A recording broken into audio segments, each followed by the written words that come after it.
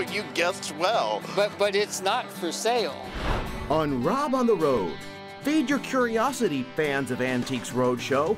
This is an exciting immersion into the world of what it takes to create the #1 ongoing primetime PBS program in America. Give us something. A secret. Exclusive encounters captured on camera. How the hit show picks pieces for TV. You have caught me in the middle of interviewing the guest, and I have just decided to tape him. And bringing thousands of people together for an unforgettable experience. We really have the greatest job in the world. And when we're on tour, forget it. I mean, it's just, it's so much fun. It's time for Behind the Scenes at Antiques Roadshow, Crocker Art Museum. And now, Rob on the Road, exploring California. Welcome to the Crocker Art Museum. I'm Rob Stewart. Since its opening in 1872, the Crocker has been the premier gathering place for people in our region to learn about, study, and appreciate fine art. In 2010, the new 125,000 square foot Teal Family Pavilion was completed, and combined with the original building, triples the size of the museum. It houses and displays an extensive collection of art from California and around the world. Antiques Roadshow is where many PBS viewers turn to learn about and appreciate art and their family heirlooms and their found treasures. And in May of 2019, the two institutions came together. Antiques Roadshow chose the Crocker Art Museum as the location for their return to Sacramento. During the visit by the Roadshow team, our crews were given exclusive behind-the-scenes access the day before and all throughout the production. It's gonna be worth big bucks. Yeah? Yeah, we're gonna retire.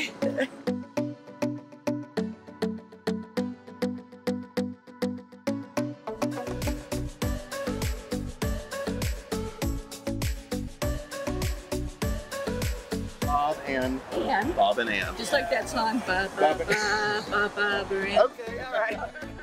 So show us what you've got, Bob. Back in 8th grade, I started writing to the Apollo astronauts after every mission. And I've got photos of most of the crews. And they're signed. Most of them are autographed. How nice. Well, I hope you find out some good news inside. Regardless, you'll have fun. Oh yeah. Okay. Like I said, we're having fun already. All right, it's your turn. Head on in.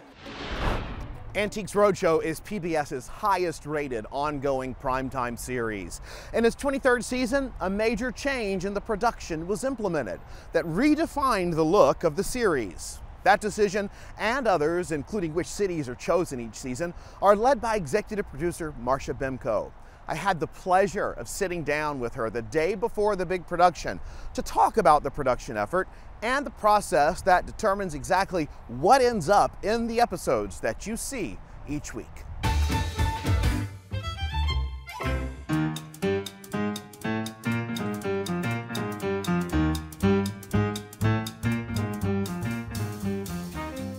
If you love Antiques Roadshow, and let's face it, who doesn't? It is the most popular PBS primetime television show, then you're gonna love this person right here. Marcia Bimco is the executive producer, and it is her baby. My baby. Yes, it is. Yeah. Good to see you, Marcia. Good to be here. Thank you for taking time to be with us, and welcome to Sacramento again. Welcome back. I love it. I love being here. It's been 20 years. It's been 20 years. We last taped here in 2000, season 5. So yeah. It's been a long time. 19 years. Wow, see, it's Yeah, 19 okay, years. 19 years, yep. So we are in the Crocker Art Museum, and I love the changes that you have made on the show. Away from convention centers, and now we are surrounded by a foundation of even more history. Yeah. It's been such a nice change for us because the last time we were here, we did it from your convention center here in Sacramento, which was great. It provides a lot of things. It's a very handy way to do the show. Holds a lot of people. It holds a lot of people. But what you end up happening is it's not the same kind of sizzle and excitement you get when you plop yourself into the environment in a place where you get a real sense of place from the spot we're doing the show from. You are all over the country And I'm curious what you think about Sacramento and the Northern California region in comparison to other places. I could move here. Really? And I wouldn't say that about comparison to other places, but I could live here. I Why? like it here. I love the friendliness of the atmosphere. I love the weather.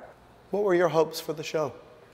You know, my hopes for the show are always that, first of all the people who come tomorrow have a good day. Never mind what we're capturing. I want people to have a good time. I want them to learn something. Then I'm a TV producer, and I get a little ruthless. I want really good things to come, but not just valuable things, good stories. The story is king here. The story is king at the Antiques Roadshow. As thousands of people move through these lines, appraisers are on the lookout for hidden gems, fascinating stories, and the one-of-a-kind artifacts that might make it to air. Sir, tell me your story. This is a painting that's hung on the wall in the shack that I live in Bangkok. Once an appraiser finds an item that might be show-worthy, they call over a senior producer for what's called the pitch. How do the pitches work when someone comes to you and they've had their poker face on, the appraisers, and they come to you and say, Marsha, we've got it. So how it works, like from the very beginning, let's say you come in with a vase, okay? Your vase is probably like most of the other people's vases. And so what you're going to hear is this. You have a vase. It was made circa 1950. It's made in America, probably in Ohio, and it's worth about $50. Do you have any other questions? And you're done. And you ask any other questions. I don't know what you might have about that vase, but you may have them. Now, you bring in a vase. It's better than that one. And what the expert will say to you is, do you mind waiting for a producer? That's when the pitch happens. So that guest waits for me or Sam or Jill to come and listen to the appraiser will pitch us. It's very rare. Yeah. I haven't, frankly, seen one. He's gonna pitch this thing or she, like a mad bunny. Oh, yeah. Like a mad bunny. Here's why. The return on their investment for being here tomorrow is that they get at least taped so they can make an episode of television. How did you get this clock? Well, I inherited it from my father. Okay. Marsha allowed KVIU to film her during a pitch. It's a behind-the-scenes moment that's rarely seen by viewers. But it moves the ball down this track. Oh, wow. And the weight of the balls pushes down here. Marsha is talking to Tom, whose family has owned this remarkable antique clock since 1895. He doesn't know yet what the appraisers have to say about this clock because the producers want to keep it a surprise. What's happening is you have caught me in the middle of interviewing the guest, and I have just decided to tape him. And I am getting ready to put him in the process to go to the green room where he will learn about this item that's been in his family for quite a while. How nice. I'm excited for him. I'm excited for him to learn. But I can't tell you more now because he's sitting right next to us. Tom heads off to the green room, and a few hours later, he's up. He brings his clock to a multi-camera setup to be taped for the show. Now, we were not allowed to record audio during this portion. But just look and see what goes into filming a segment like this for air. We caught up with Tom after the taping to ask about his experience. Well, it was fun talking about that clock. I hadn't thought a lot about it in many years. I walk by it and look at it, but I put it on that table, and without even leveling it, I managed to get it running, and it ran well. And it's kind of exciting to me to see that clock run. Did you get a year on it or how old it could be? Yeah, he thought it was in the 1880s. Oh, wow, that's awesome. Did he put a value on it? He said retail for $15,000. What do you think about that? Well, I thought that was about right. But you guessed well. But it's not for sale. You know, I don't know what I'm going to do with it, but I'm certainly not going to sell it to anybody. Just because an item is taped for the show doesn't necessarily mean it'll end up on air. Marcia takes the footage of the appraisals back home with her and grades each one, ultimately deciding on the best stories. Then there's a fact-checking process to make sure no mistakes make it on the show. The best of Sacramento will be divvied up into 3 one-hour episodes. We will tape multicam segments, single camera segments, snapshots with the single camera, some digital segments. Out of all those things together, we'll tape about 150 elements we'll go back with. Oh, wow. To make the 3 episodes, to use digital, we've had material for digital as well. Now that's 150 people who got taped out of the several thousand who came. So they better have a good experience because that is their day. They came to learn about the 2 most precious things in their home often, and they want to go out with more information. And by the way, it's usually not for a lot of value. And from their favorite TV show. I know. From their favorite TV show, I know, though. but they do learn something. And that is very rewarding for us, and I hope for them. I find Antiques Roadshow to be a period when I watch it as a viewer where I am learning without even knowing it. I'm learning so much other than what we're talking about. It's so true, and you learn it with a spoonful of sugar. What I like about Roadshow is you don't notice you're learning. So it doesn't feel like a lesson. I don't feel like I'm sitting down it's time to learn this. If you watch a season of Roadshow and you don't learn when the Civil War happened, what were you doing? There's no way you're not going to learn that, because so much that we see on the show was made in those years, 61 to 65. Before we wrap up, I want to thank you for what you do personally as a viewer and a fan, because anytime I'm homesick, anytime I miss my grandparents who are gone, I can turn on your show and connect with the sweet spot in me. And you are your free therapy. You know, that is like one of the nicest things everyone has ever said to me. And I mean it. Well, thank you. And my therapy is Tuesday mornings when I get the ratings. I want everybody watching. I love that. Well, we have a little gift for you for when the ratings come in on Tuesday after the Sacramento show airs, which will be top-notch ratings. Yes. I can promise you that. We have a KVIE t-shirt for you. Thank you. Yes. Let me show you it on me. Well, I'm not taking my clothes off here, people. But you know what I'm saying. That looks fantastic. Black and me with the colorful KVIE. Now give it an evaluation. What's it worth? Oh, this is priceless, babe. Oh, good. We like that. We like that a lot. Yep. And so are you. Thank you so much. Thank you. Thank you. What a pleasure to be with you. Thank you so much. Here at the Crocker with the executive producer of Antiques Roadshow, Marcia Bimko. There are so many things that many of us hold dear, some priceless to us only. Others attract the attention of highly qualified Antiques Roadshow appraisers. That's the story of the vase, or the vase.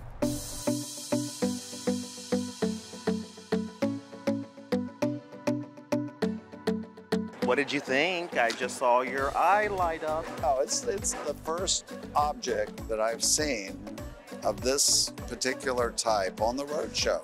Really? Yeah. Been doing this for how long? I did it from the very first show. Yeah, 20 plus years. I did. And I don't think she knows what it is either. I love that. You have a good poker face. I tried. Oh, I don't know how you do it.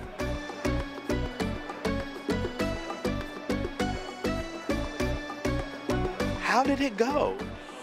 I think it went very well, and I'm very surprised because I never would have dreamed that that was actually from the mid-1700s. Wow. And then my husband would say, and she'll never sell it. Are you going to? No.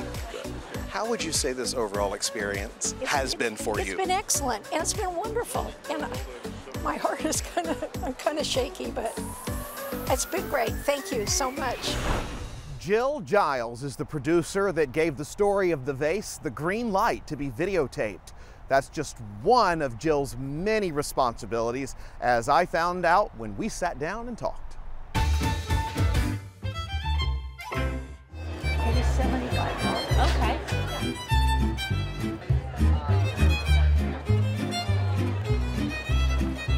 The the goddess of line producing. This is Jill Giles, and she is with Antiques Roadshow, which is just phenomenal. Highest rated PBS primetime show? Ongoing, yes. And you pick the places. I am one of the producers that helps select the locations, yes. That's awesome. Yeah. Thank you for picking Sacramento. One of our appraisers that we work with all the time, Brian Witherell, is local here. So it was his suggestion. He said, you should really check this place out once we kind of switched format and went to these outdoor locations. And so we looked at it and we said, Brian, this place is perfect. This is a massive event to pull off. And what I'm seeing here is that it's like you're planning a huge event and that you harvest a television show from it. Exactly. Is that right? Very well said. Yeah, that's exactly what it is. I mean, it's an event for 3,000 people to bring 2 items each. So we're going to, in one day, appraise over 6,000 items. But at the same time, we need to have these 8 camera crews roaming around and capturing enough footage that we can make 3 episodes out of it. So let's break down the process we're hearing about. What exactly do you do? So, well, we have lots of different, we wear many hats, and when I'm in the office, a lot of what I do is choosing the locations for the places that we're gonna, visit, going out, doing a site visit. So there's 4 of us that go, and we spend hours and hours taking video and footage and 360 videos, that sort of thing, and then kind of reporting back to the team and saying, this is a place that will work. And then I hire the crews and like local production help, camera operators and grips that will help us make it happen. And then when we're on site, I'm one of the producers that chooses the items that go on television, along with Marcia Bemko, our executive producer, and Sam Farrell. So how many people did you have to bring in for this entire production? Well, we have about 55 crew members that we bring from Boston and from other areas that travel with us, and we hired about 20 local production folks. And then we have about 75 appraisers that volunteer their time. And then we have 125 volunteers, which we were able to recruit through your help at the local station. Absolutely. That's a huge team. This is reality television, and I get so sick of shows calling themselves reality television when they're not. Right. This is reality TV. Right. Because you hear the stories from people that have sentiment behind items or they found something, but I really find your show as a storyteller. Absolutely, and if the story isn't interesting to you, it's like wait 3 minutes and the next story might be. So if you're not into the history of maps and map making, and then 3 minutes later you might be interested in painting and some regional artists that might be more interesting to you. That's why I like it. In watching in the past couple of years, Jill, particularly the season that's airing now, you have really upped the production, the involvement, the gee whiz and the fun. Yeah. That's intentional. And I think having it outside and in these really historic and iconic locations, it's really become part of the fabric of the show. So even though you're talking about a painting, you're standing in front of the Crocker Museum, it really adds another depth, another element that I think people are really drawn to. And we're getting a lot of feedback from our viewers that they really love it, the new shows, the outdoor shows. What is it that makes you have this drive and passion? Well, it's working for the Antiques Roadshow is wonderful because you're part of a really powerful team, like strong, powerful people who are able to produce. We really get things done. So I feel really grateful to be a part of this team. I feel like our job everywhere we go is new and exciting and different. So, I mean, when people say you have the greatest job in the world, we really have the greatest job in the world. And when we're on tour, forget it. I mean, it's just, it's so much fun. And I feel like we're putting out quality television, so it's something to be really proud of. Arlie Solka is a glass appraiser who's always on the hunt for treasures from Tiffany and other master glass makers. She shares the story of her Holy Grail find.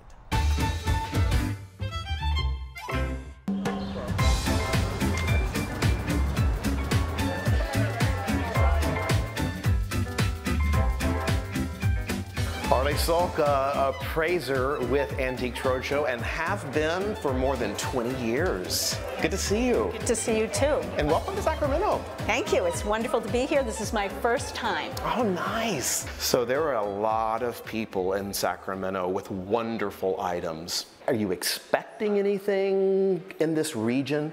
I'm always a little nervous about glass because when you come to this part of the country, because I worry that people are a little more reluctant to retain it or to collect it because there have been some things known as earthquakes here. But I have to tell you, I have no idea what's coming in. You never do? Never. Oh, never. No, it's always one show to the next. I wish for certain things the night before, I can promise you that. And I probably could wish for them for decades, by the way, which I did for 2 decades. I waited for something to come in. Did it? That finally came in Newport, Rhode Island. Oh, and what was it? It was a piece of Tiffany lava glass. Very rare, very special, very esoteric, and some people have told me it was a little ugly. Wow. But it was at the top of the collecting heap for Tiffany glass collectors. This practically stopped my heart when I saw it in the box. This is the piece I was waiting for 20 years. Oh, wow. And it's extremely special. It is meant to look like molten lava on the surface of the vase. An example like this in a retail shop could sell between $100,000 and $150,000. Where's my brother? Wow.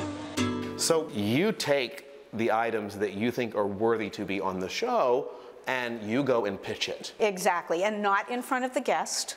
And usually when a guest brings me something and I think it's TV worthy, I don't tell them anything about it. I just say, you know, this is kind of interesting. I'd like to pitch it for TV. Do you have a few hours? Because it might take a while. The process can be long.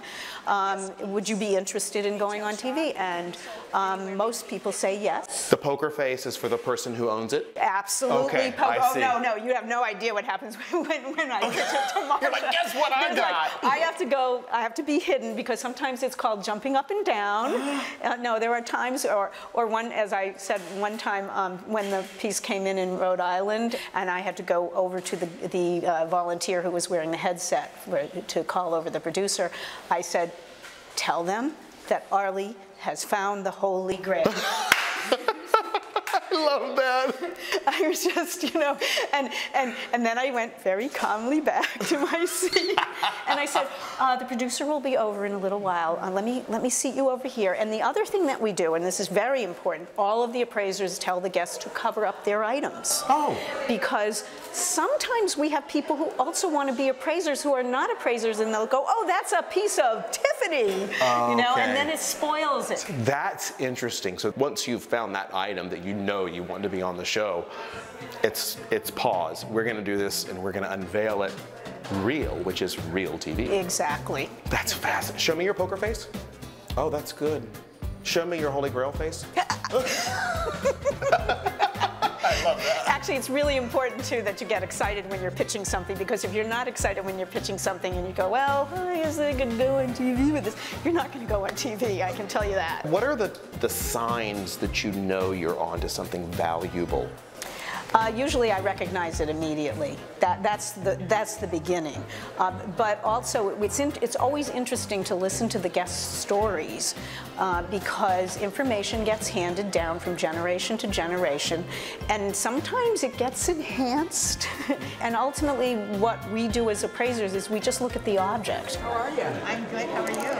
How did you get the piece? I befriended a little old neighbor lady back in the 70s, and she gave it to me. It's what we call Bristol glass. Bristol? Yes. So in its condition, probably worth about $75. You do all of this, in fact, all of the appraisers do, for free. That's true.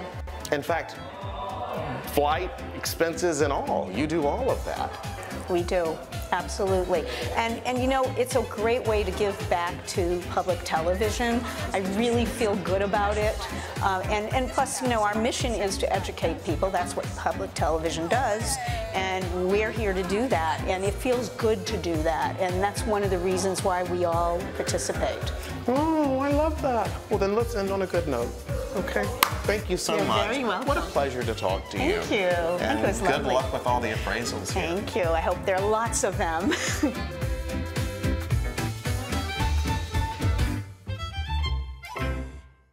During our behind-the-scenes production, we captured lots of fun moments, and here are some of the most memorable. And all I have to say while you're still here, for all of the girls out there, is that I am king of the road. You don't have to be a man to be king.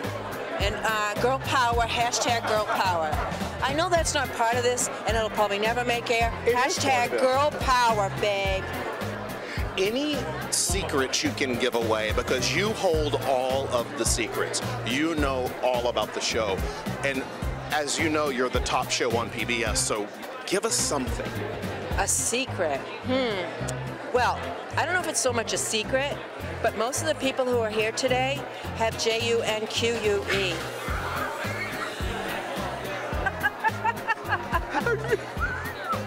Is that a secret? Maybe not so much. But I like the way you spelled it. I just want to be respectful. It's junk with a flair. Junk with a flair. Yeah. Oh my gosh. Yeah. All right, I love that. Girl power. Yeah, all the girl way. power. What's your hashtag again? Hashtag girl power. Hashtag Antiques Roadshow too. There you go, both. All right, thank you. Thank you. Well, I hope you enjoyed this behind-the-scenes look at Antiques Roadshow at the Crocker Art Museum. We are grateful to the Roadshow team and the Crocker Art Museum for the time and the access they provided us just for you. I'm Rob Stewart. We'll see you next time. Show me your poker face. Oh, that's good. Show me your Holy Grail face.